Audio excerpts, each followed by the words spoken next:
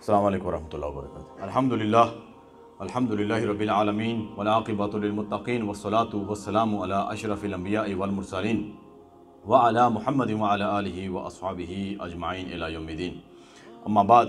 قال الله تبارك وتعالى في القرآن المجيد والفرقان الحميد أعوذ بالله من الشيطان الرجيم بسم الله الرحمن الرحيم إن الله لا يغير ما بقوم حتى يغيروا ما بأنفسهم صدق الله مولانا العظيم وصدق رسوله الكريم أما بعد قال الله تبارك وتعالى في القرآن المجيد والفرقان الحميد في شان حبيبه إن الله وملائكته يصلون على النبي يا أيها الذين آمنوا Sallu alayhi wa sallimu taslima. Today our topic is how to bring about change. Self-reformation. A normal question, people say that I want to change myself, I want to change my family, my mom is not covering herself, my wife is not covering herself, or my father is not reading namaz. How to bring about change? Now remember, whenever you want to do something or whenever you want to go any field, let's say you want to become a successful businessman, where you go to the entrepreneurs, those seminars, and then they tell you, you take this step, 10 steps and I can make you a successful businessman. You want to make money, 10 steps I can make you a rich person. So whichever field you go to, you look up to someone. You start taking those advices. Who is the best man who came in this dunya in this field? Self-reformation, or reforming the community, or making people better. Remember, in the history of humanity, no one could ever brought change to this dunya like Rasulullah sallallahu alaihi wasallam did.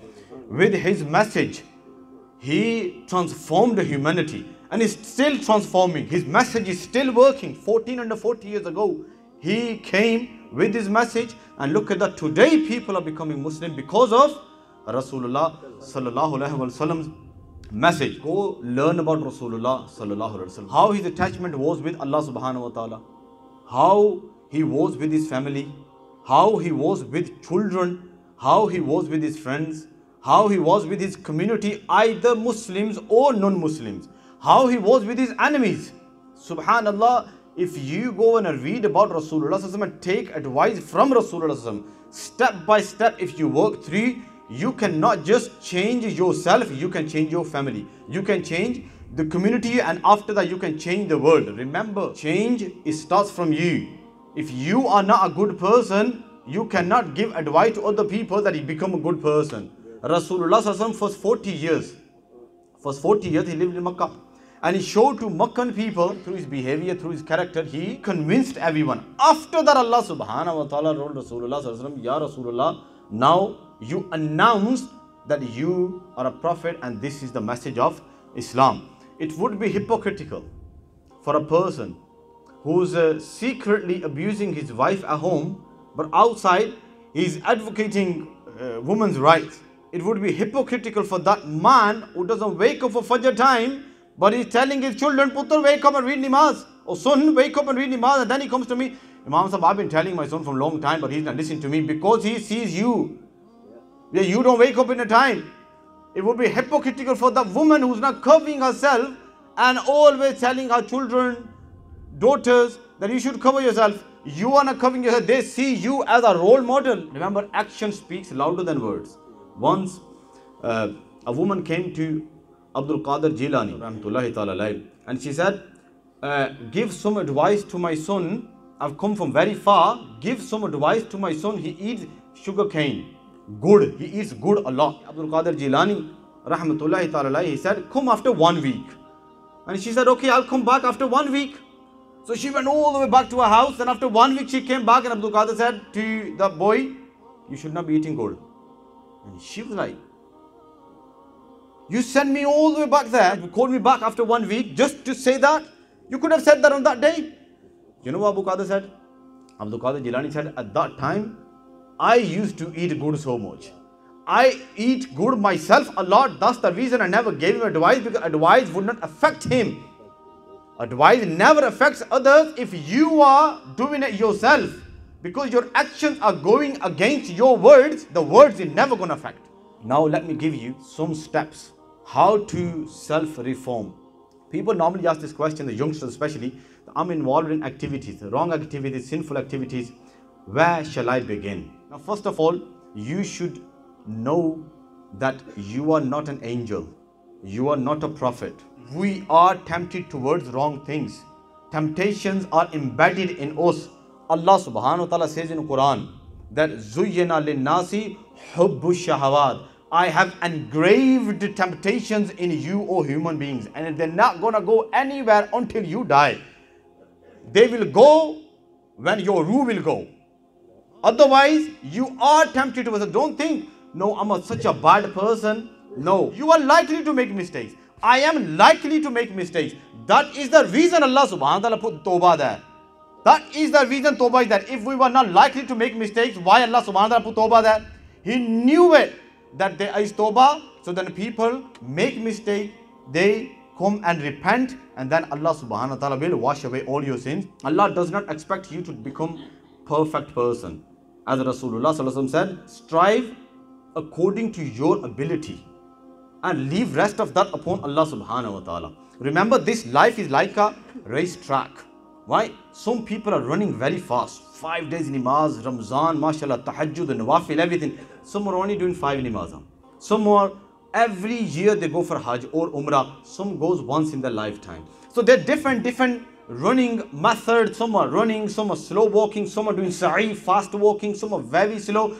As long as you're on the track, that is the main thing. No one can claim that they are perfect. The temptation towards evil things, it is likely to happen.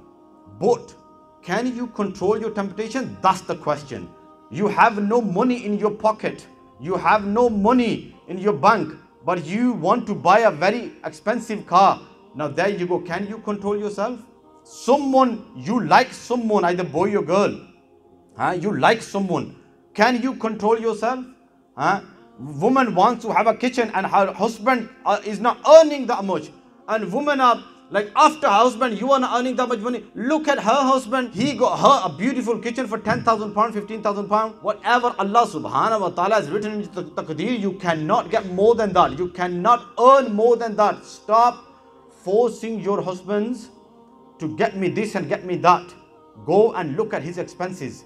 Go and look at what he's earning. How much. One of the boy came, he said, my wife is saying, get me gold.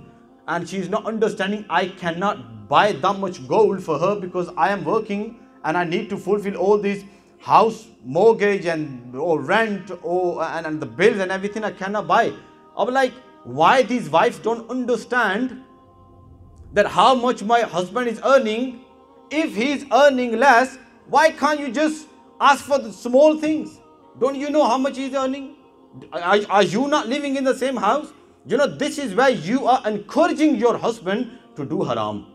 Go and work 2 jobs. And then again another complaint comes, why you never home? Why he's never home? Because of you. Because you cannot control your temptations. Rasulullah sallallahu alaihi wasallam says, Kullu bani Adama khata'un. Every son of Adam makes mistakes. Every son of Adam, he makes mistakes. Wa khairul khata'ina at-tawwabun. But the best amongst them are those who repent. Best amongst them are those who do tawbah as soon they realize they made mistake. Go to Allah subhanahu wa ta'ala, sit down and ask Allah subhanahu wa ta'ala, yes, I've made this mistake. Yes, I've done this wrong. Yes, I did wrong with my wife. Yes, I did wrong with my parents. Yes, I've been earning haram. Yes, I've been taking drugs. Yes, I've been drinking. Yes, I've been going on wrong places. Cry in front of Allah subhanahu wa ta'ala. You don't have to talk to Allah subhanahu wa ta'ala in Arabic. Imam Sahib, give me some dua in Arabic. You don't need to talk to Allah subhanahu wa ta'ala in Arabic. Go talk to Allah in Persian. Go talk to Allah subhanahu wa ta'ala in Punjabi, Urdu, English. You understand every language. Or don't even talk, just cry. Allah understands your tears. Allah understands your emotions. Innahu alimun bidhati sudur. He knows what's going through your heart, what's going through your mind. Talk to Allah subhanahu wa ta'ala. Turn the light off. Believe me, that's the best relationships you can have. Pure relationships you can have. Talk to Allah subhanahu wa ta'ala on your own. Sit down. Allah subhanahu wa ta'ala wanted to give book to Rasulullah sallallahu alaihi wasallam. He made him sit in Ghar Hira on his own. Allah subhanahu wa ta'ala wanted to give book Torah to Musa alayhi salam, made him sit on his own. He separated himself from dunya for 30 nights and then he added 10 more. Sit down. Our children, what they say? I'm bored. Getting bored is a blessing of Allah subhanahu wa ta'ala, I'm telling you. As our scholar says, it is better for you to sit alone than sitting in a wrong company. And it is better for you to sit in a good company rather than sitting alone. Once you have made tawbah to Allah subhanahu wa ta'ala, make a list of bad things you've been doing. Make a list. I've been doing this, that. I've been not good with my wife. I'm not good with my parents. I'm not good with my wife. Everyone thinks I'm good with my wife. Every wife thinks I'm good with my husband if my husband is wrong. And every husband thinks I'm good with my wife is wrong. Both of you together go to someone, a neutral person. Don't go to wife's parents and don't go to husband's parents. Do you know why? Husband's parents gonna take husband's side and wife's parents gonna take wife's side. Go to someone neutral and then tell him, look, this is what she's doing and this is what I am doing. Tell us who's wrong. Then he will tell you, take that advice. Now start making progress. List down all those things what you are doing. Start from the easiest one. Easiest one. Let's say I'm not reading namaz. At least start from namaz. I'm not good with my parents. Start from respecting your parents. Ramzan is coming. I'm not very good there. Normally I keep like, let's say 15 fasts, 20 fasts. Try to work and do 30 fasts. Try to talk to your company and take all 30 days off. Or at least get last 10 days off. Sit itikaf in masjid. This is how you make a list and start from the easiest thing. Go to the next, then go to the next, then go to the next. If you think you cannot work, go to someone, he can guide you. Look, this is how you take this step. It is more easy for you if you go this way. The people who have already been to the destination, who've been through these things, go to them. They will tell you the way you are taking is very hard and very long way. It's going to take you time even on the first step. Half the way you will give up. Go to the person who knows. He will guide you step by step what you're supposed to be doing. To be honest, this is a normal question. I've done this sin. Is Allah going to forgive me? I'm like, Allah subhanahu wa ta'ala says, you have committed shirk. The major sin. Allah subhanahu wa ta'ala says in the Quran, La tamutunna illa wa antum muslimun. Do not die as a mushrik. Make sure you die as a Muslim. That's the only sin I'm not going to forgive after your death. Every sin I will forgive. Even though you have committed shirk, you associated someone with Allah subhanahu wa ta'ala, you became non-Muslim. Allah says, read kalima, become Muslim, I've forgiven you. Even that sin Allah subhanahu wa ta'ala is ready to forgive you. Never mind any other sins. Just with the bottom of your heart, go to Allah subhanahu wa ta'ala. Allah subhanahu wa ta'ala says, Man taqarraba minni shibran. That if you take one step towards Allah subhanahu wa ta'ala, Allah subhanahu wa ta'ala says, Taqarrabtu minhu dhira'an. I take 10 steps towards him. But the condition is you take the first step. Allah never said, I'll take 10 steps and then you take one step. Now Allah says, Man taqarraba minni. First who takes one step, shibran, taqarrabtu minhu dhira'an. Then I will take 10 steps towards him. Man atani yamshi. The one who comes towards me by walking, who walks towards me. Then Allah says, Ataituhu harwalatan. I run towards him. But the condition is you walk towards Allah subhanahu wa ta'ala first. Allah doesn't run towards you. Rasulullah sallallahu alaihi wasallam, he went in Badr, then angels came. Rasulullah sallallahu alaihi wasallam went towards Taif, he was stoned, he bled, then angels came. Ibrahim alayhi salam was thrown towards fire, he was going towards fire. Then Allah said to fire, cool down. Musa alayhi salam took his people, went all the way to the bank of that river, the sea. Then Allah separated that sea. First you have to take step. Then Allah subhanahu wa ta'ala's help comes and Allah promises that anyone, whatever sins you have committed, just come to me with the sincere heart. Sincere heart. I promise you I will forgive you. You know what mean by tawbah? Tawbah is literally, I was reading in dictionary about tawbah. Tawbah is a person got to a junction. There's a junction and he wanted to take right, but unknowingly or however or purposely he took left. Now when he went a bit further left side, he realized that took a wrong turn. Now if he stands there and is sitting there and crying and is cursing himself, why did I take left turn? Is that crying and cursing going to correct his mistake? Until he comes back to the point where he made mistake and then start taking the right turn, going towards the right direction. This is called tawbah. Stopping what you are doing and then start doing good thing. That's what calls tawbah. Let's say unknowingly that happened again. Go to Allah subhanahu wa ta'ala. Never come in a trap of shaitan. People say to me, I've been 50 years Imam Sahib, I've been doing this. So is Allah subhanahu wa ta'ala going to forgive me? Allah will forgive you. Do 10,000 times that sin. Rasulullah sallallahu alaihi wasallam is giving you this good news that the doors of forgiveness are open until your last breath or until the sun rises from the west. That is the promise of Rasulullah. Doors of forgiveness are open. If doors of forgiveness are open, why Allah left it open? If He does not want to forgive you, why He left the doors open? Of course, Allah subhanahu wa ta'ala wants to forgive you. That's why He left the doors open. So, whenever or however or whatever sin you have committed, go, sit down and talk to Allah subhanahu wa ta'ala. Rasulullah sallallahu alaihi wasallam says, whenever you have committed something bad, follow it with something good deed. Follow it with some good deed. That good deed will wash away your bad deed. Let's say you done something. Go read Nawafil. Say next day I'm going to keep fast. I'm going to fast for Allah subhanahu wa ta'ala because I've committed that sin. Or do something good. Start helping your mom. Be good with your wife. Be good with your children. Start teaching something to your children good. Anything good you do, sadaqah. Anything you do good, inshallah Allah subhanahu wa ta'ala, we have umeed with the mercy of Allah subhanahu wa ta'ala, Allah subhanahu wa ta'ala will wash away your sin. How long you have to strive in the path of Allah subhanahu wa ta'ala and keep fighting against your temptations?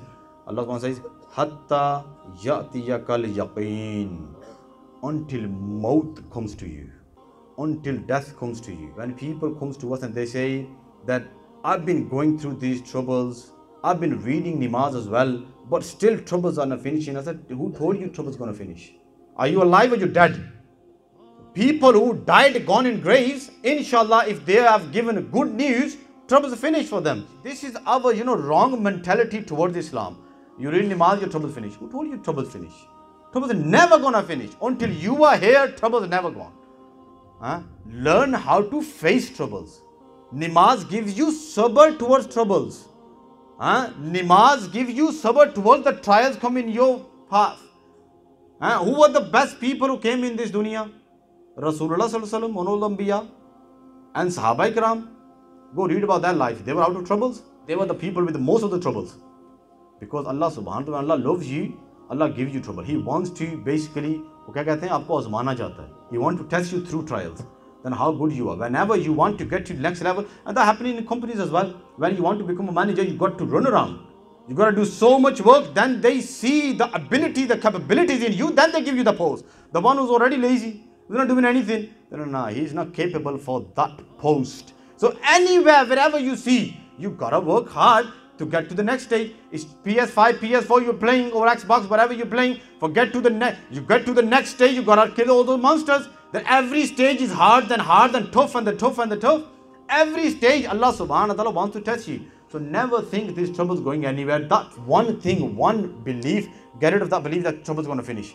You're facing a trouble, and it's about to go. Get ready for next one. I'm telling you, get ready for next one. If someone's wife is not good, the parents will be good. Or that, let's say the parents are good, but they're going to have problem from money side. If the money okay, wife okay, children okay, parents okay, he will have some kind of disease, some kind of illness. This dunya has been constructed in that way so that we go through troubles. Why we go through troubles? Because this is how Allah subhanahu wa ta'ala decided He can go in Jannah or He can go in Jahannam. Allah subhanahu wa ta'ala give us tawfiq that we keep death in our mind all the time, because death will tell you. Death is the only door which gives you this news that you are not here forever. You are going back to Allah subhanahu wa ta'ala. Death is the only door which tells you, look, these troubles are not forever, because you are not forever. And all these temptations and these cars you have and the beautiful houses you have, because you are not forever, these houses are not forever. So if we have death in our mind, Allah will stay in our mind. That's the reason Allah subhanahu wa ta'ala, bil akhiratihum yuqinun. What is the quality of a mu'min? Alladhina yu'minuna bil ghaib, they yaqeen in ghaib. Akhirat is ghaib. And the last sign Allah gives in Quran, wa bil akhiratihum yuqinun, and they believe in akhirah. As long as akhirah is in your mind, believe me, you will face any difficulty. Allah subhanahu wa ta'ala give us tawfiq to understand our deen. May Allah subhanahu wa ta'ala give us tawfiq to nurture our children according to the teachings of Rasulullah sallallahu alaihi wasallam. Wa ma alayna illa al-balagul mubin.